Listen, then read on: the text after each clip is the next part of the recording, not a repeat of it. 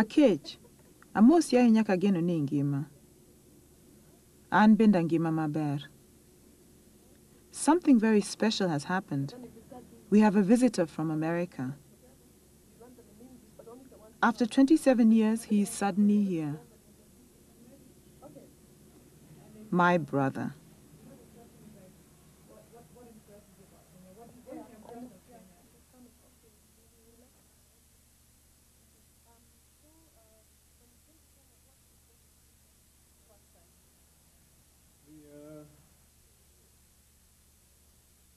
My father was Kenyan, right? And he was a Luo. And the story that was told when I was young was of this brilliant young African who'd come to America to learn the white man's magic and then bring it back to Kenya to develop the country.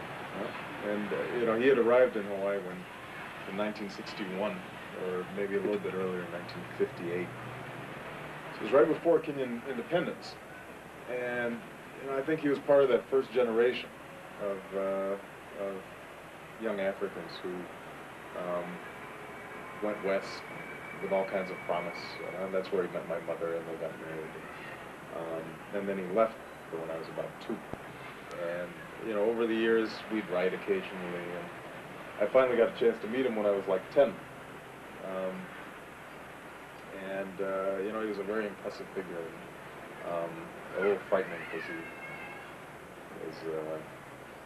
had this deep voice and this British accent, and was quite bossy and sure of himself and intimidating.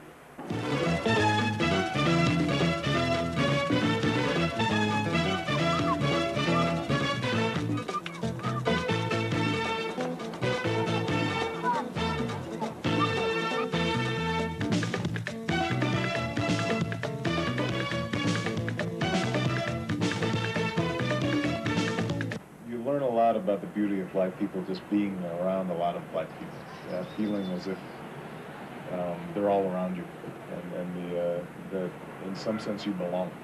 Even though, ironically, a lot of Africans will look at black Americans and say, they're Wazungus, or they're white people. Ironically, it was the death of our father that brought us together. Since then, we had kept in touch through letters. Our letters, however, did not prepare us for when we would finally meet.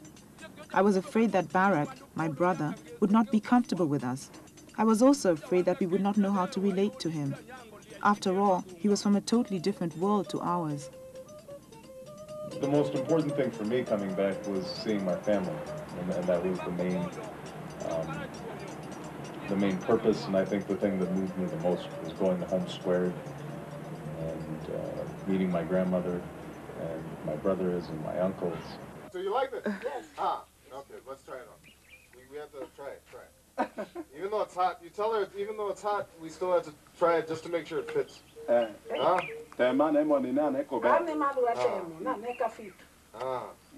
good. It's good. It's good. What do you English? Usually, it's a good one. It's a good one. Oh, there. There. It's good. It's good. Tell her it fits. What's happening? Are you okay? I'm doing fine. I'm going to get a smoke. My brother does not speak Luo, our mother tongue. We're forced to talk in English. A white among blacks, the family jokes. Through discussion, Barak is able to learn about the traditions of his forefathers. Unfortunately, a lot of the explanations for the ways of the Luo are not known anymore. The answers to his questions are often vague and unsatisfactory. Why is it that Obongo had to build the hut down in that direction, down there? Why did we have to move out of the house? What did this mean? What did it mean? Out of this compound. Right. Yeah. Yeah. What did it mean? Traditionally, somebody like Obongo, he can't build in the grandfather's compound. He's not allowed. He's not allowed. So if he wants to build, he has to build outside the compound. I can't live and make my own home out or outside the compound before Ma does that one. Because we inherited it from our four-grandfathers, and it's traditionally or stereotype like that. You just can't do it because they say that if I just do it, If he comes back, he doesn't step into my compound. Do people feel like they've lost something when, you know, you said it's just a tradition, nobody knows why. I mean, how does that make you feel? Or how does that make you feel, Yusuf, when you know, we still have these traditions, but they're thin now. We're not sure which ones are which, and nobody follows them anymore, and some people follow them and some people don't. And is that a good thing? Is that a bad thing? It's not good because, you know, there are some reasons why they were laying such a tradition, right. but some of the reasons are hidden. Right. You can just Only the old people may know the reason, right. but they will not like to tell you. Right. Yeah. They'll just say, tell you, all right, no, that is bad, don't do it. But the reason they won't tell you.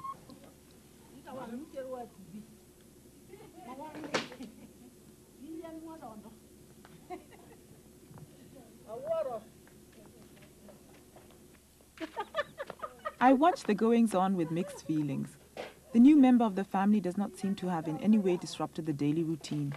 It is as if his being there is to the family only proof of the fact that the son they lost and whose name Barak carries has returned to be among them. Two brothers. Do they understand each other? Is it possible for Barak, at this stage, to get to know and to understand the traditions and ways of his father's people? In order to answer his question, I myself have to ask. Kaka koro odwani. Ino kaka koro odwani. Koro Bob abongo, in ibiri kelo jaodi mokendi. Tubiro ninde odwaka. To gichik luo okdwar kamano, tim kamano. Mane omiye shock, oyudo shock. Shock no ene tu. Oyudo buok. You know, I was too young to really organize a trip here myself. Didn't have the money and didn't have the time, and was probably, you know, somewhat frightened of what I might find here, because, you know, I think when you're young, you always want to fit in, and the idea of Africa, although my image of Africa was always positive, mainly because of my father, I didn't really I didn't internalize a lot of the negative images of Africa, because people always would say how smart he was and how distinguished he was. And everybody was always impressed with him and had all these stories about him. It was still very foreign. It was something I didn't know.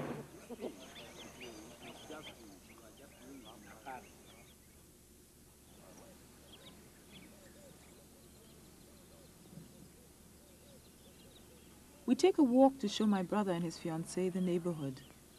My brother is surprised by what he sees. Where are all the villages that we always see in books on Africa, he asks. According to those books, we all live on one compound with a chief's hut in the middle. He is told that such villages do not exist in Luo country. They were built during colonialism to serve the system. Having all the families together was a means of watching and controlling the Africans more effectively.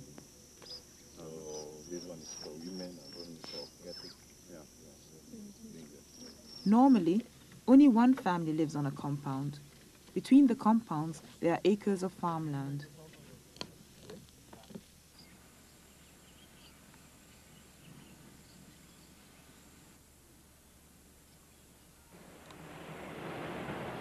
As I got to know the country better, as I've written newspapers and I talked to Kenyans, then those initial, very personal impressions start blending in with political impressions about the country. And everybody's out of school. We meet a student who has been sent home from the university. The students demonstrated because of the introduction of tuition fees.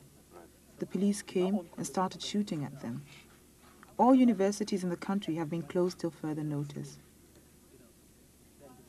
So what will happen if your parents have signed, they're saying they're going to pay, but then they don't have the money? What will happen? Well, if you don't pay, you don't live in the university, you don't go for tuition. So you can't attend class. Yeah, it's as good as missing your place. I see. Yeah. So basically, it looks like right now what's happening is this is a way that the government is going to reduce the number of university students. Kinda. Because the students who can't afford to pay at this point, they won't be able to go.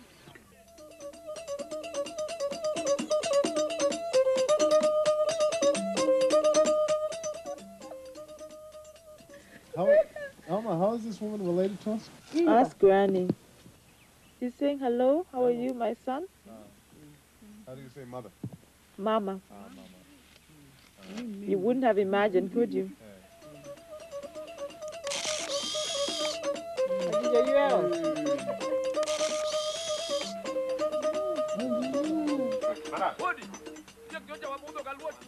Our visit finally comes to an end, but the journey continues.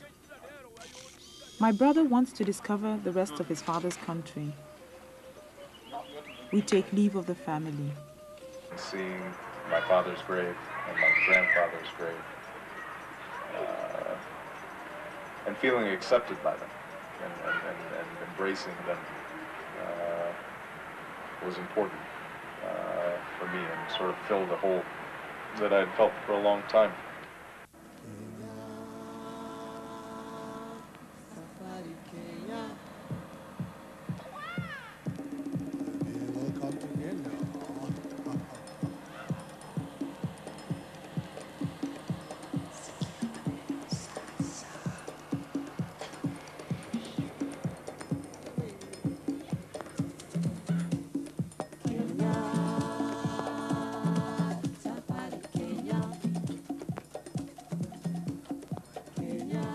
It is understandably difficult for a visitor not to be impressed by the beauty of this country. My brother is no exception. Whereas I am skeptical, I see the country through the eyes of a Kenyan, my brother, an outsider, is able to enjoy its beauty. Proudly, he shows his fiancée his second home. In my eyes, the beauty that they see and are so impressed by is marred by my knowledge of how excluded almost all Kenyans are from this experience. These strangers move about our country as a matter of course and with disturbing confidence. It seems to me that as far as the tourists are concerned, there are no limitations.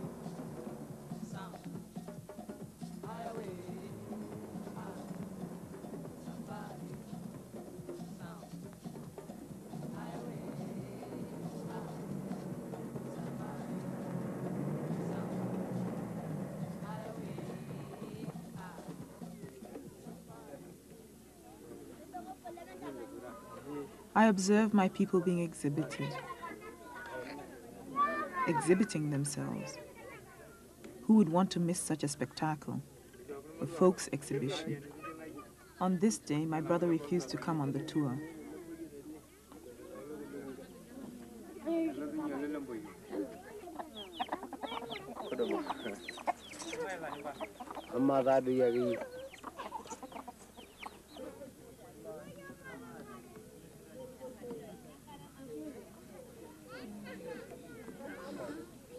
Yes, that's also.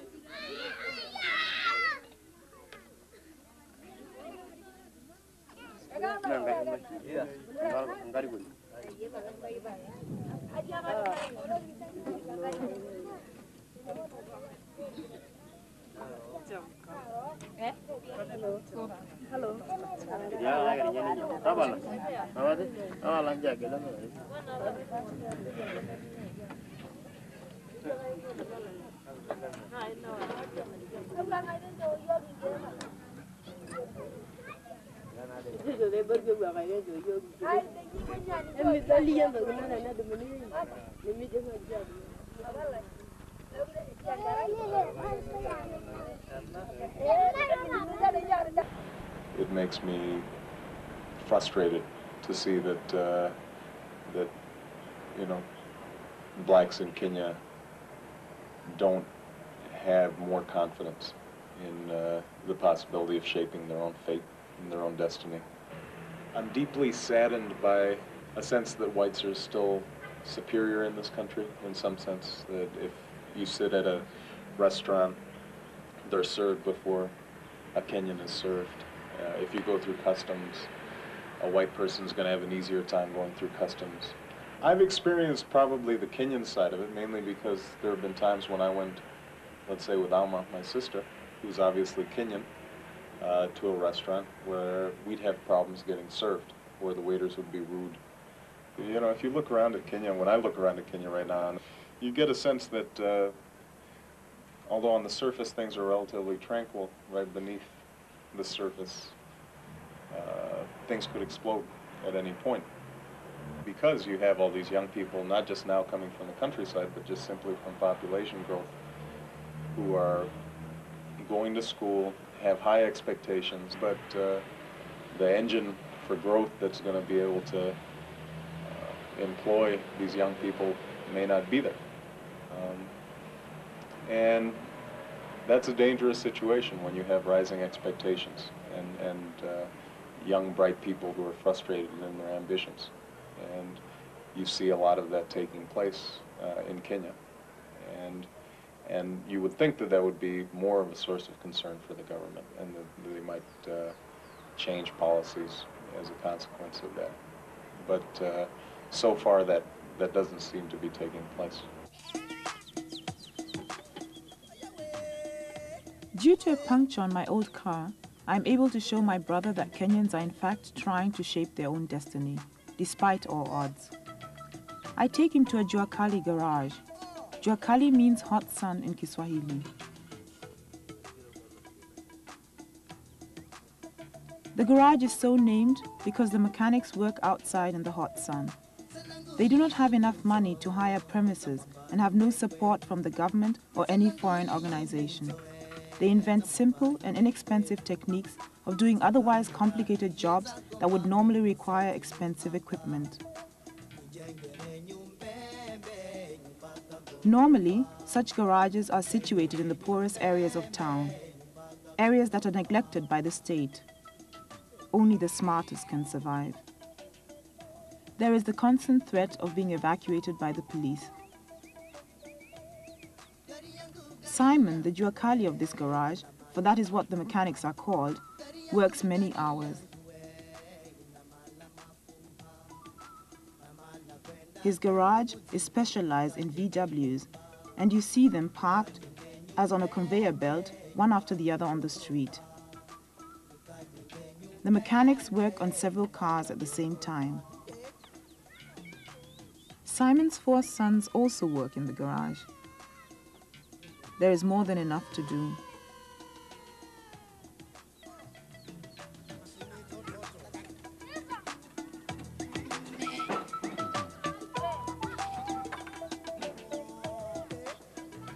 My brother and I watch fascinated. I am pleased to have brought him here. When I look at a place like Kenya, I think this is a land of great promise, and that the potential to strong black country is here. And I think if you could build a strong black country in Kenya, then that sends a message out throughout Africa. It sends a message to black Americans. It sends a message to blacks in the Caribbean. It sends a message that we can build. And so I have a lot at stake in this.